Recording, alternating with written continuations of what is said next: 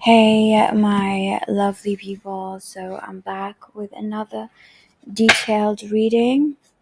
So this reading going to be about life. We're going to do different topics about life, like why did you choose this life? Going to be the first pick a card, and then like your life challenges, and like basically your life challenges and what challenges you got, and then where you're meant to be in this life, like location, space, whatever spirit want to tell you.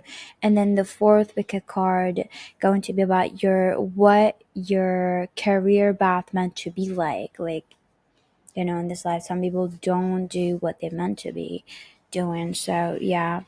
So the first reading in life, as we said, why did you choose this life? Why did you choose this life? Why did you choose this life? Right here.